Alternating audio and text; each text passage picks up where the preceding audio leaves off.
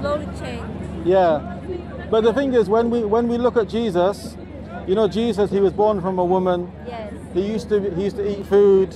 He'd become hungry. He would become tired, and he himself, he used to worship God. Yes. So therefore he cannot be God. And then Christians will say that he died on the cross. Yes. If Jesus died, then he cannot be God. Yeah. So we find it's very simple. So the teachings of Islam, we have the Quran. The Quran is the last book given to the Prophet Muhammad, peace be upon him.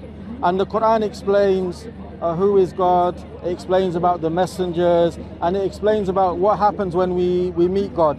Paradise, hellfire, and it explains the way to get to God, how to worship him. Do you have any questions or? So who conducts the Muslim people to God? Sorry? So who takes the Muslim people to God? Who tells us about God or? Because the Christians believe that Jesus sent them to God. You come to Jesus and who? Yes.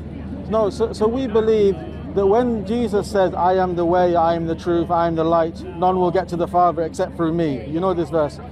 We say that if Jesus said this is similar to all of the messengers. You know, like if me and you were alive in the time of Moses, we have to believe in God, but we have to follow the teachings of Moses. Yes. So in the time of Jesus, when Jesus comes, I cannot say, no, I'm only going to follow Moses. I have to follow Jesus. So now, 600 years after Jesus, another prophet came, Muhammad, peace be upon all of them, and now we believe all mankind, they have to follow the Prophet Muhammad, peace be upon him.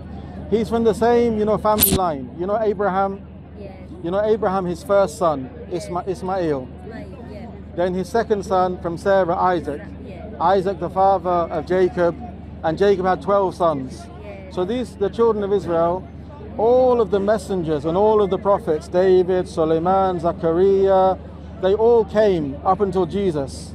Whereas the Prophet Muhammad, peace be upon him, he's from the line of Abraham, but through Ismail.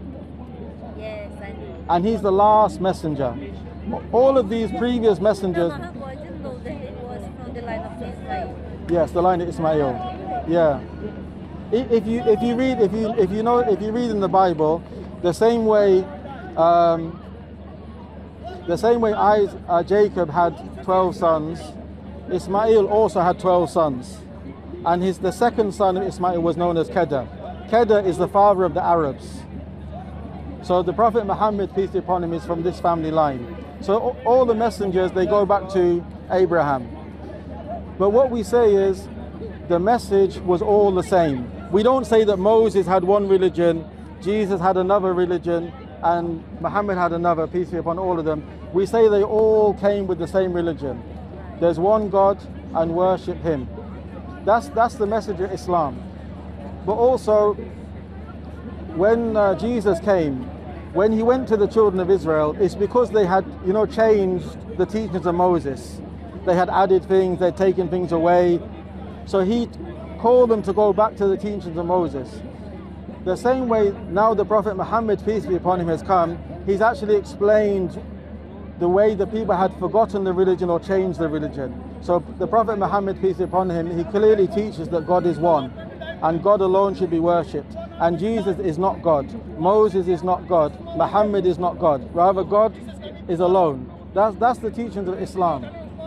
Which obviously I'm a Muslim, but I will tell you, if you read the Quran, it makes sense. But even the human heart, when you tell them that God is one and worship him alone, the human heart accepts it. I did want to read the Quran, but I've never seen in English or Portuguese.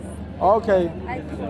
Because I started reading because a friend of mine, Yeah. she works in the office with me, she's a Muslim. Yeah. And I just followed the British through, is it called easy, when they fast? Yeah. So that's all I know about fasting. So On Ramadan, she yeah. always does that, and then she prays as well. But then she left, when she went to France, she left the Quran with me for a few days and I started reading, but then when she came, she took it away. Oh dear. So, yes, thank you, I will start reading because I know very little. Yes. And I know a lot about Christianity, but I'm no longer Christian. Okay. But I used to be. I was raised as a Christian, but just before I joined the uni, I dropped my faith. So I have no faith really. I mean, I believe in God. That's it. Really. Okay. You don't mind me asking, what made you leave Christianity? Because I didn't agree with many things. Okay. Mainly, I was really excluded. You felt excluded? No, I was excluded from the church Okay. because of the Holy Spirit. Okay, okay. Because the lady came in a manner, she acted towards me in a manner that I didn't think was appropriate, and I didn't believe it was the Holy Spirit, and I questioned, and because I questioned, I was excluded. And I never went back. Okay, okay, okay. That's why, really. Yeah. No, the thing is, obviously I'm a Muslim, so you can say, well, you're biased, but in Islam it allows you to question, because we are comfortable and we are confident Because we have the with answers. Christianity, Yeah. you can question God or Jesus, but you can't question the Holy Spirit. Yes. So that's why I question. It's just the way the lady approached. She said she had the Holy Spirit, and Yeah. she approached me, holding my hand. I found very disrespectful. And I said, the Holy Spirit that I agree with and that I believe doesn't behave towards us like this.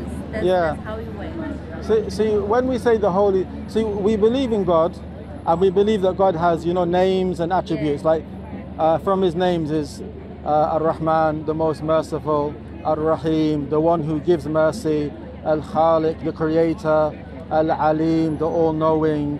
So we have these names, but we believe the creator is separate from the creation.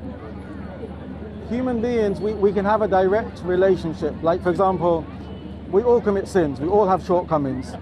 In Islam teaches very clearly that when I commit a sin, I call, oh my Lord, oh my God, oh most merciful, I've done wrong and forgive me. And then we're forgiven. But we don't believe that someone else has to carry my sins and they have to be punished. So in Islam we have a direct relationship, but we don't make that this is God the Son, this is God the Father, this is God the Holy Spirit. We say no, God is completely one. So Thank you. I'm gonna read. Also, my son lately, he's not Muslim, but he's fasting because he has some friends at school. And he, okay. So I said to him, he said, no, Mom, I ate to eat and fast. I said, but you don't know how to fast. He said, I do because his friends at school, Yeah. and then he knows. So he's learning through YouTube. Okay. There is a very famous YouTube channel where the guy explains, and then my son started explaining to me, but I don't really know much, so I thought I'm gonna buy a Quran to read. So now I have one. No problem. Madam, we're here every Saturday. If you have any more questions, or this is some leaflets, like who is Jesus, who is Muhammad, Really? women in Islam, what about the hijab? So that's that. If you want those brothers there, they have more books, but they're usually there Saturday as well. And you can ask any questions. Thank you. No problem, madam. Thank you very much. All the best.